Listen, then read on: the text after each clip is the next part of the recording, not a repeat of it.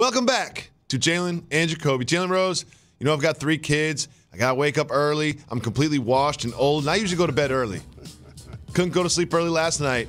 I had to watch LeBron James because LeBron James put on a show. He always does, but this one was a little different.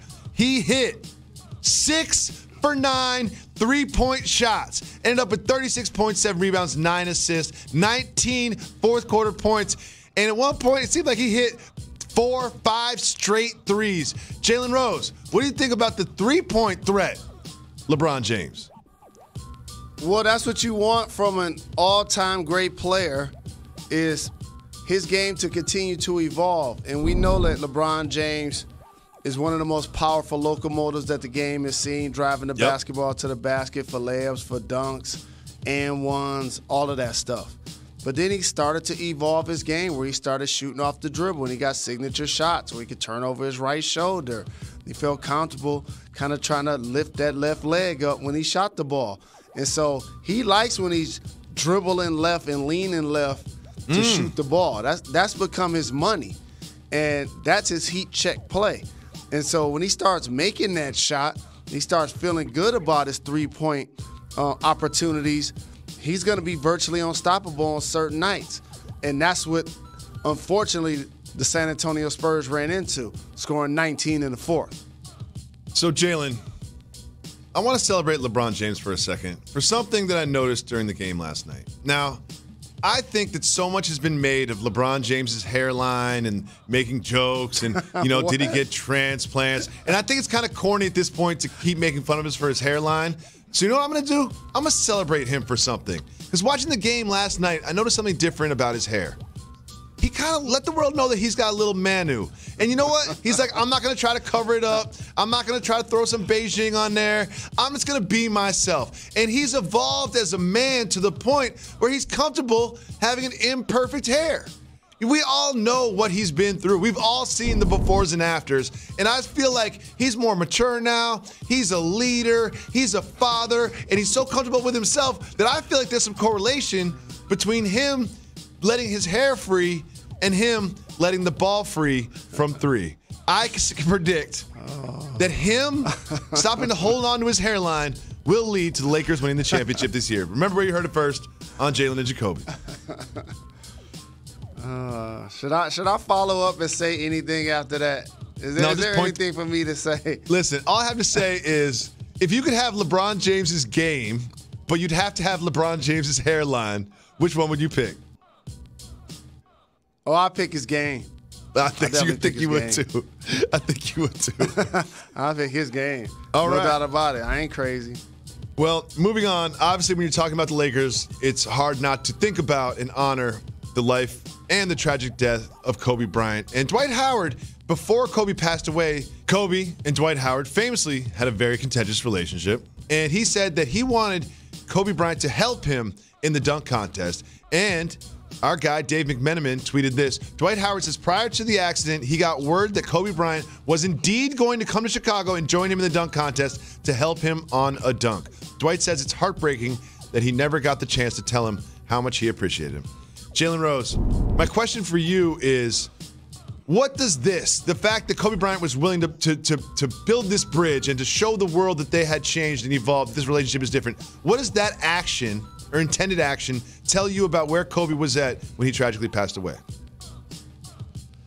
So, like, he was, his destiny was something that he was determined to make happen. And as a player, that carries you to the point where sometimes you feel isolated and or you feel introverted.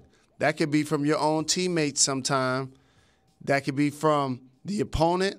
That could be from the media. And he wasn't somebody that did a lot of fraternizing.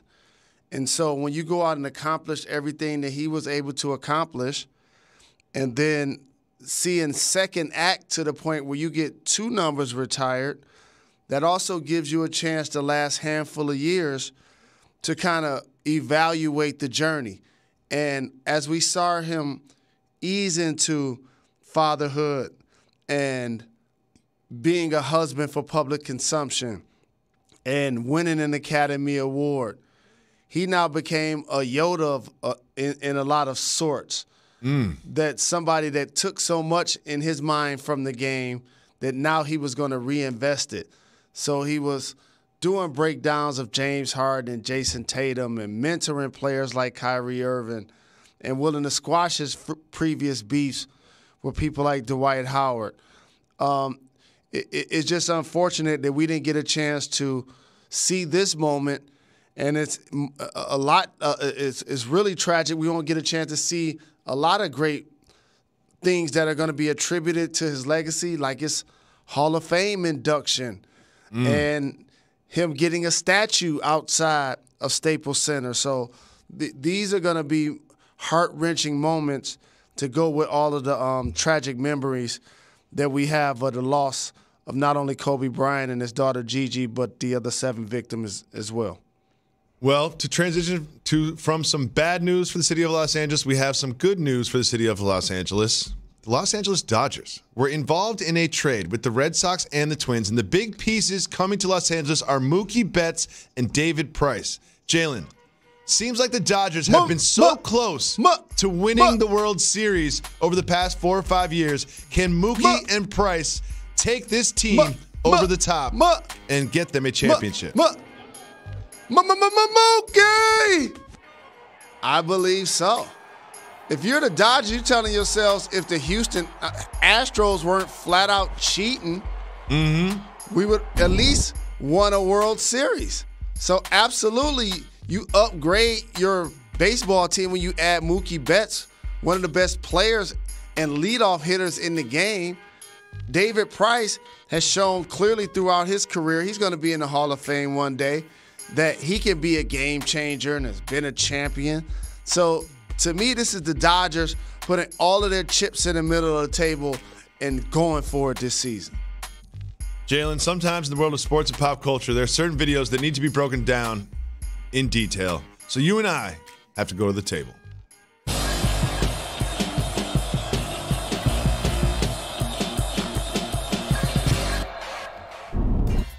Right now, the city of Kansas City is celebrating their first NFL championship in half of a century.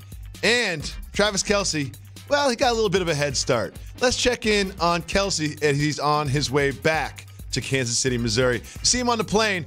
He is using the Lombardi Trophy as a beer luge to drink an entire beer off the trophy into his mouth.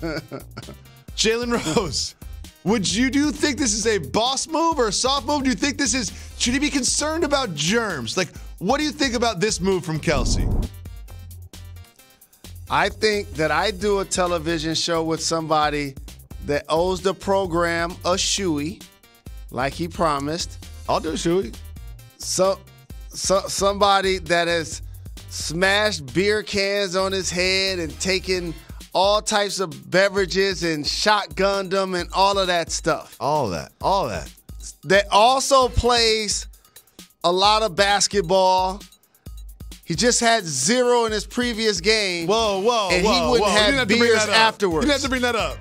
So if that's the case, of course I would drink it after I just won a Lombardi Trophy. You're drinking beer anyway. And you took a shower this morning. You would be the opposite of Kelce. You would do it off the Lombardi and not take a shower. I think this is a trend-setting moment. I think that we will look back at this as the very first beer that was chugged off the Lombardi Trophy, but this is not going to be the last time that someone drank a beer off the Lombardi Trophy. Travis Kelce, you are an innovator and a trendsetter, and we salute you. Jalen Rose, there's a story about a man in Kansas City that did something that you won't believe, but it is true, and I cannot wait to tell it to you right after this.